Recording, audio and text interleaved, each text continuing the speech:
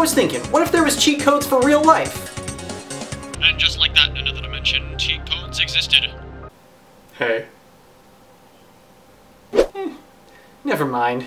Cheat codes have been around since the dawn of video games.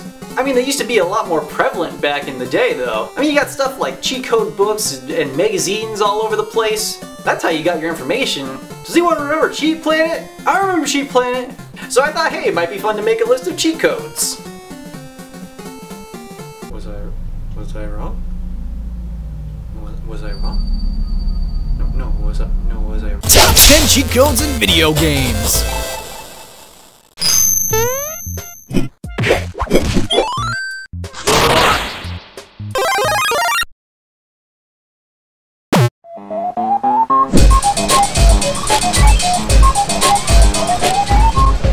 Look, it's Contra! Dun dun dun dun dun dun dun dun dun dun dun dun dun dun dun. Aw man, I don't even know how I even died. Okay, so I figured I might as well get this out of the way right away. The Contra code, or the Konami code. Because the company name is Konami, also known as up, up, down, down, left, right, BA, select, start. You've probably heard of it before. In fact, a lot of you probably would have expected this to be number 1 on the lists, or even number 2, but there's a reason that I didn't do that. It's because obvious is obvious. And I want to explore some of the more interesting and fun codes that maybe you haven't heard of yet. It's like going to your parents' party, you gotta pay your dues, you gotta shake the hands of all of the people that are there. This is not a good analogy. But the Konami code is such an important and fun code that I was still torn about not including it on the list. I mean, it's an awesome code. Put it in Contra, you get more lives. Which doesn't help me even a little bit. Put it in Gradius, you get good, yeah! What is it that it does again? I don't remember. The code is so famous at this point that it's like a parody in almost everything. Put it in Metal Gear. This happens. What do you think you're doing? Cool. You can even put the code in on websites. Let's go to dig. Alright, let's go up, up, down, down, left, right, BA. Oh no. Let's go ahead and do it on the UK version of the Wired site. Usually there's something weird that happens. Oh, well, that's a dinosaur, alright. The Nyan Cat? Really? One of my favorite new uses of this code has to be from a newer Adventure Time game. Simply put in the Konami code at the title screen and... Secret screen. This is the secret screen. Ba-da-da-da-da-da, secret screen. Secret screen.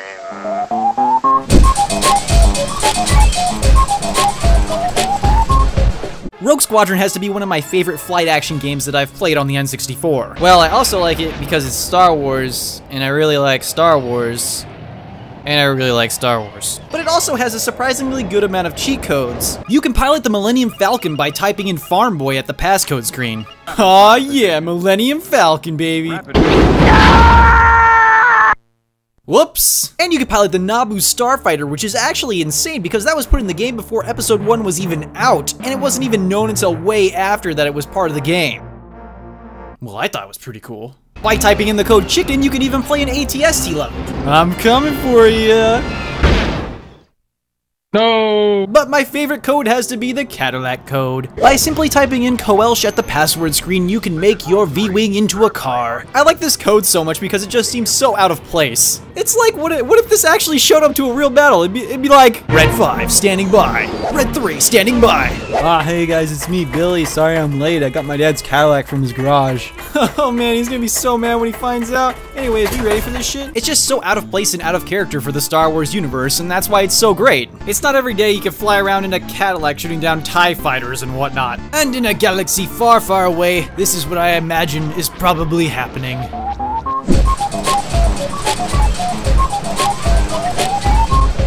Metroid is not a game I've played from start to finish. I'm not even gonna try to lie about that. Maybe 2D maze-like games just aren't my thing. Where do I go? Oh. Regardless though, Metroid may have one of the most important cheat codes ever created. And all you have to do is go to the password screen, type in Justin Bailey, and fill in the rest with dashes. And you'll be presented with a powered up Samus with almost nearly every power in the game and a crap ton of missiles. And, well, no suit. And that's really what caused so much hype back in the day. Nobody actually knew back then that when they were playing through the game, you were actually playing as a girl. Well, unless you completed the game 100%. I mean, you were running around the whole time in an orange suit. Who was gonna know? People's minds are freaking blown! It made strides everywhere because that was one of the first female playable characters. Spread through the gaming community like wildfire. So it's like, you know, like the two people that were into games then. It does, however, look like she's in a bikini, and there are a few rumors and theories floating around as to why that is. It's said that the origins of Bailey may be a English or Australian slang term, and in short meaning bathing suit, which is why she's maybe in a bikini. Oh, you know what I'm talking about, right? Oh crap, I made this joke.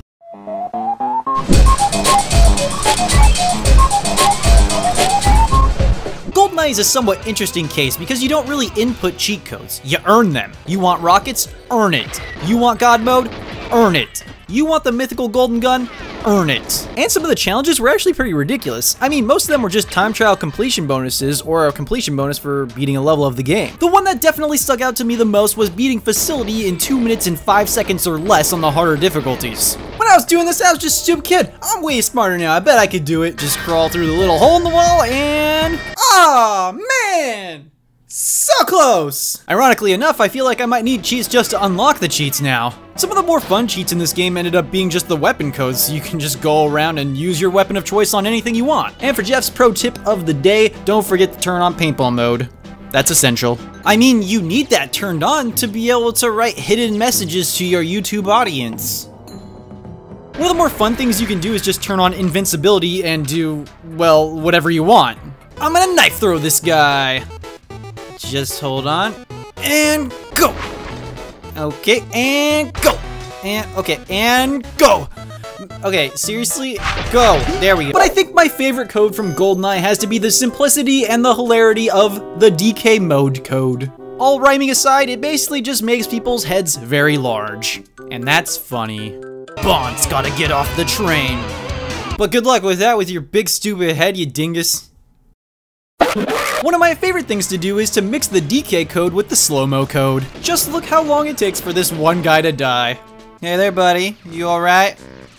You doing alright? Okay, well, I'm just gonna keep lasering you. You just tell me when you want me to stop.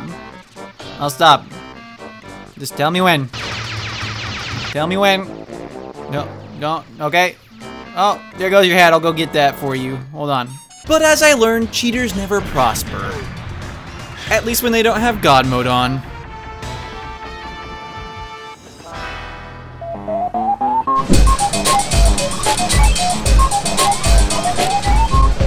Sports games usually have a lot of codes. Sometimes they're displayed straight on the screen, like in NFL Blitz. Alright, I'm gonna put in a cheat code. What? No code? Aw, man. Some of my favorite codes have to be from the NBA Jam series, though. Going all the way back to the Super Nintendo, you have fun codes that let you dunk from anywhere on the screen. Yeah! But for my money, some of the more hilarious codes come from the newer versions of NBA Jam. Have you ever wanted to play as our nation's Democrats and Republicans?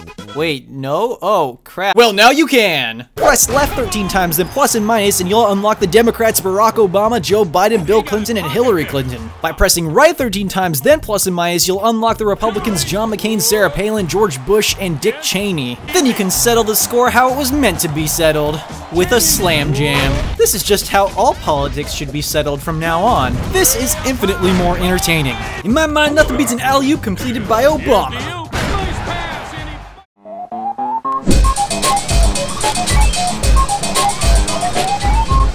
Shovel Knight is almost like a collaboration of all those great NES classics like Mega Man, Castlevania, DuckTales. It clearly takes a small bit of inspiration from all over the place. But in doing so, it creates its own unique thing, and it's a blast to play if you haven't played it. And as traditional old school games go, it has a lot of cheats. In fact, there's a compiled list online that has over 300 cheat codes already. Whoa, hey, that's a lot of cheats. That's a lot of cheats? That's a lot of cheats. So naturally, I tried every single one of them, except for maybe about 300. So here's some of my favorites. Just go to create a file and it's time to start putting in codes. How about this one? TRGSVPPW. Giant! I'll save you, princess. Or wait, I mean Shield Knight. How about those ceilings, right guys? Let's play Spot the Shovel Knight! Wherever could he be? Oh man. That was close. Just wait for round 2, it's a doozy. How about STQQTXVX? This code just makes you super fast and jump really high and basically become indestructible, and you attack really fast. So, it's a lot of fun. Whee! My battle with the Black Knight was fierce. Yeah, I'm gonna get you. I'm gonna get you. Hiya! Bye. What's... Oh.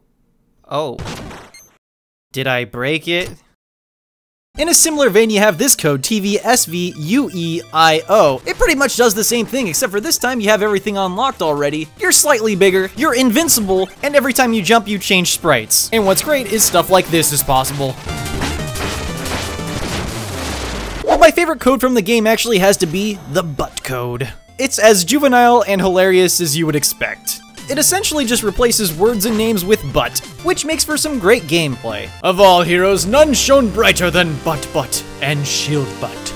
But their travels together ended at the Tower of Fate when a cursed amulet wrought a terrible butt. Oh no. Turn back, Butt. There's nothing here for you anymore. Stand aside, Black Butt. I've no quarrel with you. This entire valley has been conquered by the Enchantress and her invincible butts of the Order of No Quarter. So let's fight, yeah.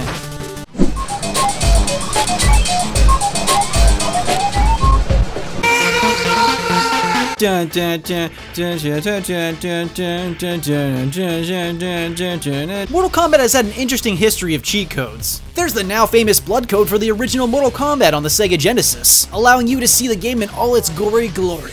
There's different cheat codes for different versions of the game. But let's go ahead and go to my favorite version of the game, Mortal Kombat Trilogy. It is the definitive version of the old school Mortal Kombats. Now there's a few different versions of the game and each version has a few distinct things about them. But I'm gonna stick with the N64 version because that's the one I'm most familiar with. The N64 version contains nearly every character, and a lot of fun cheats. I've talked about this one before, but did you know you can actually just play Pong if you wanted to? At the battle menu, just press left C twice, up C 4 times, and right C 6 times on both controllers, and...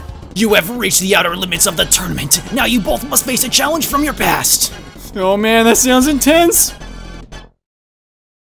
Oh. If you put in this code here, you'll unlock some fancy menus, some of which will let you unlock new characters, have infinite continues, and even eliminate fatality time so you can practice all your favorite moves. Alright, here we go. I'm gonna do a fatality. Just gotta get positioned for it, and... almost got it. 1 hour later. Oh yeah, here we go. 3 hours later. Nailed it! My favorite code to pull out on people, though, is the Motaro code. Motaro, being an endgame boss, is usually not a character you would be able to play as. Unless you have those other versions. But if you're on the Wasteland level, which is incidentally the first level in the rotation, if you hold low kick, high kick, and back at the same time before the game starts, your character will burst into flames and turn into Motaro. You can do this for Shao Kahn as well, but Motaro is way more fun for stuff like this.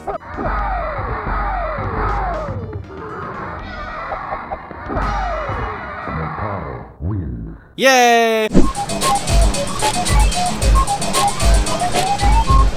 There's a lot of cheat codes where the sole purpose is to just give you money. A lot of resource systems in games are based off money, so content's locked out to you as long as you don't have enough. So you have a lot of money cheat codes, like in Warcraft 2 you have glittering prizes, or StarCraft you have show me the money, which will get you a lot of resources so you can go kill people. Yay! Another one people seem to love is the 30,000 bell code from Animal Crossing. Take that, Tom Nook, you stupid. This time around, I actually went to my Facebook to poll people on what cheat codes they liked growing up. And unsurprisingly, a lot of those were money codes. But there was one that stood out more than the rest. And it goes by the name of...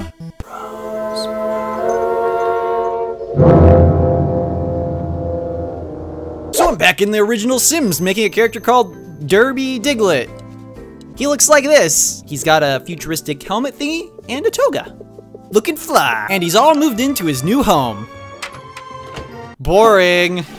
Let's be honest, this was how almost every session went with The Sims when you were growing up, isn't it? What starts out as the truthful and earnest life of a brand new Sim quickly devolves into cheating. Don't worry, Mortimer, I'll be there. Just give me a sec. Woo! After all that cheating, I think I deserved a proper home. This'll do! Just need some new decorations and done. And I don't know why, but I gave him all this fancy stuff to play with. but he just picks up the newspaper and starts to read it in front of his $6,000 computer. So I think it's pretty obvious as to what a self-made cheating millionaire needs to do. Throw a party. And I'll tell you, it was a rager. I didn't feel like there was enough people there, so I hired a butler to come by. All he did was eat my pizza though. And then at one point, everyone got stuck in the bathroom. So I decided to make it a little bit more party-centric. Balloons. Mortimer still wasn't impressed though, you son of a...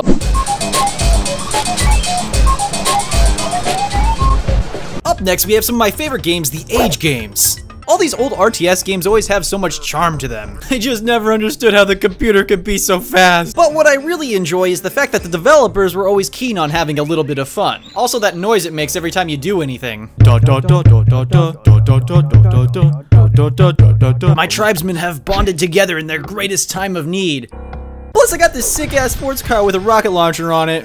Man, old technology is great. By bringing up the chat prompt and typing in Big Daddy in all caps letters, you'll get a pretty overpowered car that kills pretty much anything in one hit. At which point you can pretty much just casually drive around and destroy everything. Well, except for the deer. For some reason you still can't kill those. But no matter how great this cheat code is, there is another one that I think trumps this one. And for that, we're gonna have to go over to Age of Mythology. Age of Mythology is more up my alley anyway because Greek mythology is awesome. Oh man, it's the Kraken. In the same vein as the Big Daddy cheat code, you can type in another phrase and get a really powerful unit. Except for this time, it's a bear wearing a Canada cape that shoots lasers from his eyes. Oh, I forgot to mention that he also punches things with monkeys. By typing in the phrase, "Oh Canada, all of this power could be yours." I definitely wish more games did stuff like this, and this isn't even the only thing you can do in this game. You could spawn a huge guy that has a pitchfork and it kind of resembles the Big Boy mascot. And you can even spawn the majestic pink flying hippo, who has plenty of rainbow coming from his butt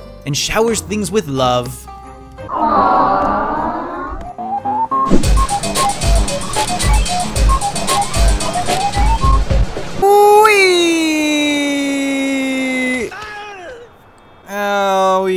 Grand Theft Auto as a series has some of the best cheat codes in video games. Grand Theft Auto 5 seems to have a lot of really great stuff in it, but I'm kind of waiting for the PC version to come out so I can play with all my friends. So I haven't played it.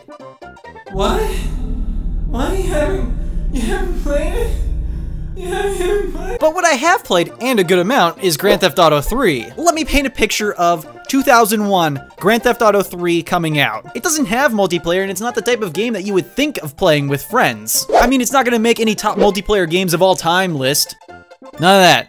Doesn't have it. But what it did do is bring people together. And there's a reason for that. The cheat codes. Constantly, we would sit around and input the cheat codes and just play until you die. Then you pass it along to the next person to try to outlast them and be like, I can do better than that. And then you die on like your own rocket or something and they just laugh at you. Grand Theft Auto 3 in particular set this entire thing off. Everyone knew two codes for Grand Theft Auto 3, weapon code and tank code. Pass the controller, input the weapon code, input the tank code, last as long as you could last. That's just what we did. Get in a tank and cause as much havoc as you could possibly cause. Tank! Tank! Tank! Pull!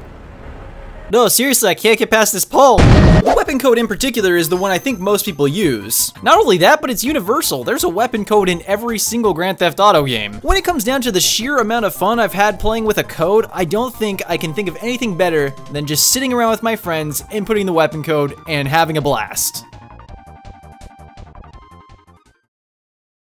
Hey guys, thanks a lot for watching my new video. I hope you guys enjoyed it a lot, or at least a little bit. If you like videos like these and want to show your support, why not click the like button and subscribe? And if you want to keep up to date on following anything that I do, you can follow me on Twitter, Facebook, Tumblr. I also got a Patreon page after being asked to, so if you want to help out that way, that's cool, but don't feel obligated. And also a quick special thanks to Harry Gator for your support over there. What? Someone said if you type the Konami code at the end of your YouTube video, something happens? Well, I guess it's worth a shot. Up, up, down, down, left, right, BA, start.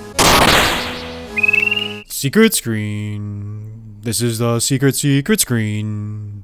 Ba-da-da-da-da-da, secret screen. Screen. Click on my videos on the left or right. Secret screen. I guess this isn't really a secret screen.